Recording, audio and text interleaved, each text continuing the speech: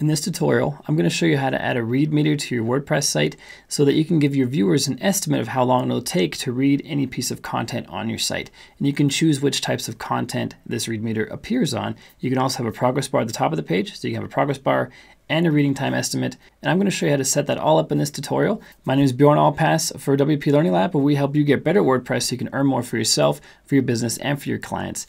If you're into that kind of thing, make sure to click subscribe and ring the bell so you don't miss any future videos. And we're getting started right now. Here's a quick preview of what we're adding. At the very top, you see a light gray bar. And as I scroll, we see colors appearing from the left, a gradient, nice gradient from green to yellow as we scroll down, which is approximating the progress that we're making in the post. So the full gray bar is the entire post length, and we are currently this far down the post. It does not give us percentages or read time in this area or anything. It's just a simple progress bar showing how far we've come. The plugin also adds a reading time widget that you can put at the top of the page. And I added some custom CSS to make it look like this. It's in the description down below, that custom CSS. You can just copy and paste it. But this gives us a reading time in minutes. And we define the reading time in words per minute in the plugin. And then the plugin calculates how long the post would take approximately. You can include images in that reading time. You can include comments in that reading time. I show you all the settings, how to set both these things up, reading time widget, add the CSS, and the scroll bar at the top. So let's hop into the dashboard and get this thing installed. The first thing we have to do to get the read meter on our site is install a plugin. And I need you to ignore how many plugins I have that are out of date right now. It's a bad thing to have this many out of date. I just don't have the time or the desire right now to do this. Just too much going on. Anyway, it's a risk having that many plugins out of date. You should always update your plugins as soon as you can. I've linked to a tutorial in the description down below to explain why you should do that if you don't know. Let's go to add new and let's look up read meter. There's a whole bunch of these. And I like the read meter one. This is built by the same people behind the Astra theme, Brainstorm Force. So it's a high quality plugin. I'm gonna click on install. You should also back up your site before installing any new plugins on a live site.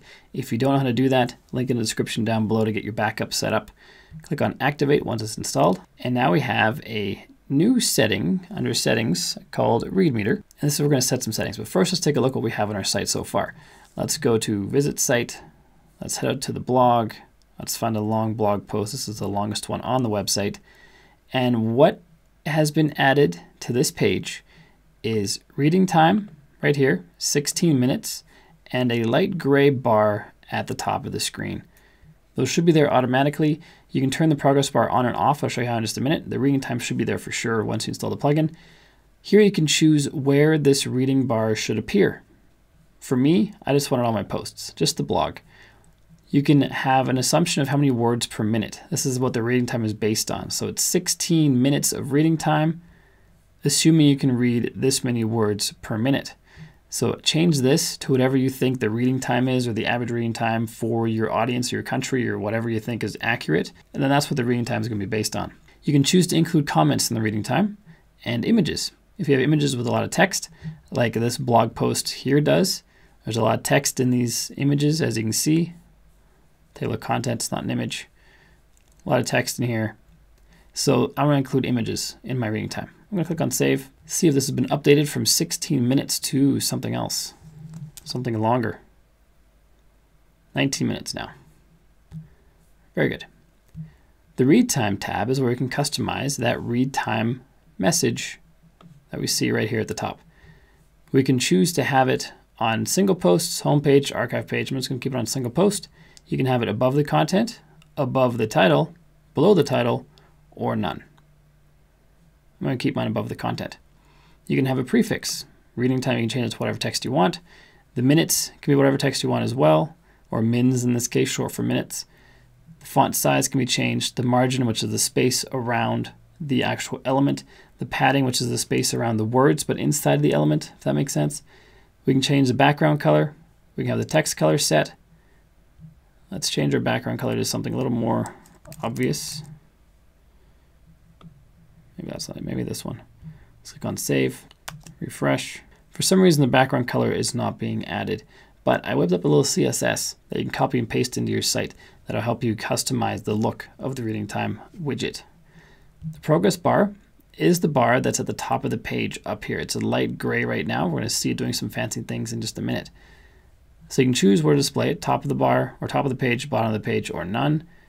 You can choose the style, normal, or gradient. I prefer gradient because it's a cooler effect. The background color is the color of the bar when you're at the top of the page. The primary color is the color that first appears once you start scrolling down the page. The secondary color is the color that appears as you get farther down the page. And because it's a gradient, it's going to transition smoothly from the green to the yellow. Pretty cool effect. And you can change the thickness of the bar here. I'm going to keep mine at 12. I'm going to save, come back out here, refresh, make sure the changes have been added. Now if we scroll down, you'll see the green appearing right there and yellow. So it's not transitioning from green to yellow. That was my mistake. It's green at the beginning, yellow at the end, and gradient in the middle. And that gradient just extends, or the length of that gradient area extends, I guess. As you scroll down the page, you can see the progress bar progressing, as it should. And it does not say how many minutes. If you hover over it, it doesn't say how many minutes are left or anything. So it's not an indicator of how much time is left, just how much distance, I guess you could say. So let's head back up to the top. And the real indicator of reading time is this guy right here. Now I'm going to add a little CSS to make this look a little better. So let's go back into the site. Let's go to Appearance and then Customize. Click on Additional CSS. Most themes these days have an additional CSS section inside the customizer, so you should be able to find it here or in your theme options. I'm going to just paste it at the very top, just as an example. Let's call this read meter. This is a CSS comment that I have up there.